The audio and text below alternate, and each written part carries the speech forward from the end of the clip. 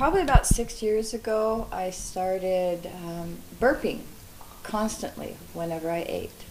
And then I would have horrific stomach pains.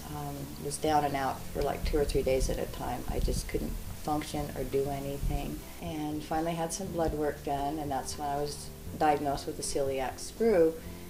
But then looking back over all the years, that's where I started seeing where all the things, the different symptoms that I'd had, all added up to that. The day I found out I had celiac sprue, I called her, "Mom, guess what? They found out what's wrong with me." She said, "Oh my gosh, the doctors thought you had that when you were 6 months old, but it was too invasive a test to take at the time with an infant." Symptoms, as a child growing up, I always had really bad stomach aches, vomiting. I was accused, I went through all of high school being accused of being anorexic, trying to puking, lose weight and everything.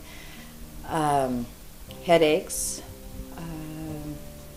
Looking back, I believe that's what all that was over the years.